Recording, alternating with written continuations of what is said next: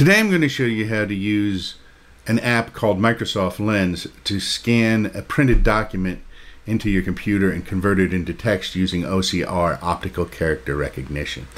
Lens is a free program. It's a little hard to do if you have a lot of pages. Like if you had hundreds and hundreds of pages, it could be kind of monotonous to do it this way because you're shooting it with your cell camera. But if you have anything from 1 to 20, you could even do 100 pages if you had the patience or just did it over time. But it's a cheap and easy way to scan something without having to take it out and have it done professionally.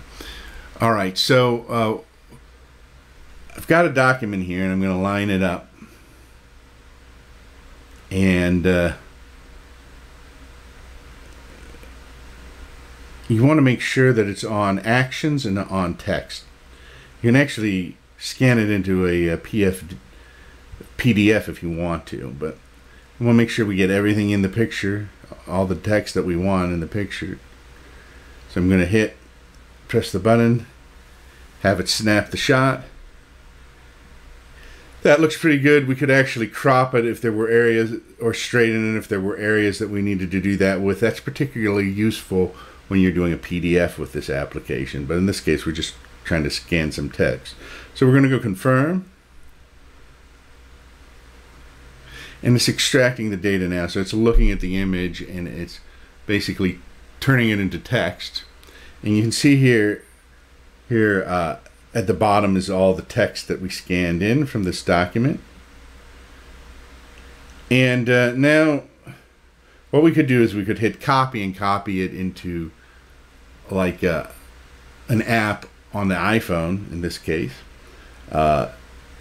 or we could go and hit share, which is what I'm going to do, and I'm going to just say mail to self.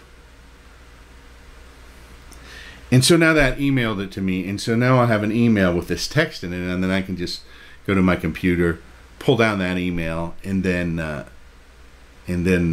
copy the text out of there onto Word or whatever application I want to copy it onto on my PC.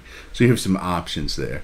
So you can see it works very easily, and it's a free program. You can't beat that. I'm Dean, and I'll see you next time. Don't forget to subscribe, share, and like.